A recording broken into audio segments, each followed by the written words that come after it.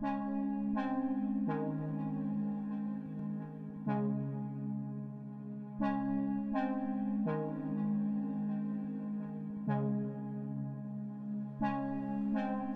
a huge Neolithical, prehistoric, whatever it is, stone event here.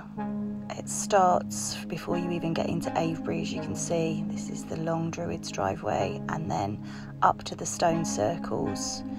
All the info about the stone circles is in the blurb here. I just want you to enjoy this beautiful and incredible sight.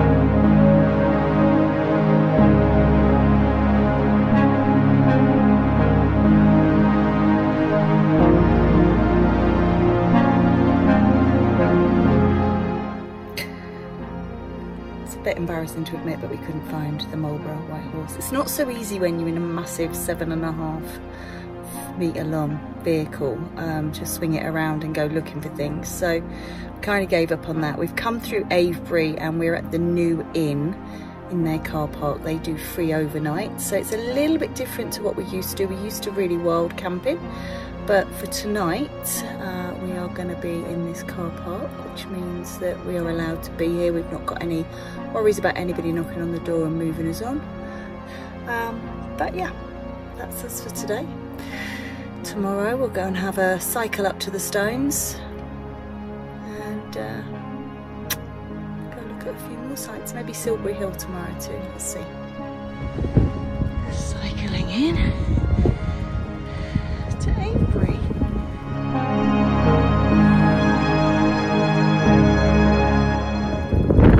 Here we are, Avebury stone circles.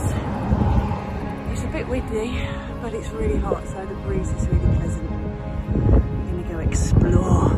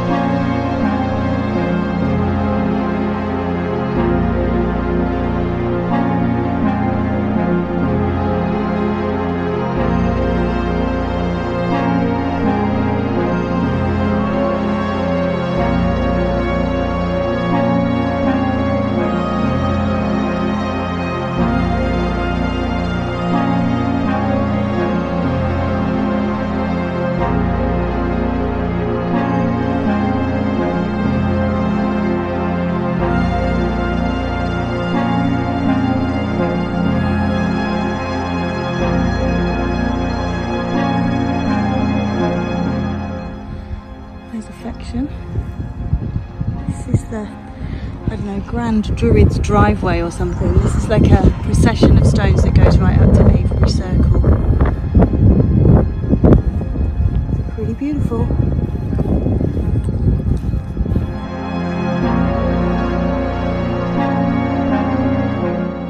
Such an incredible day out here. I recommend it for everyone.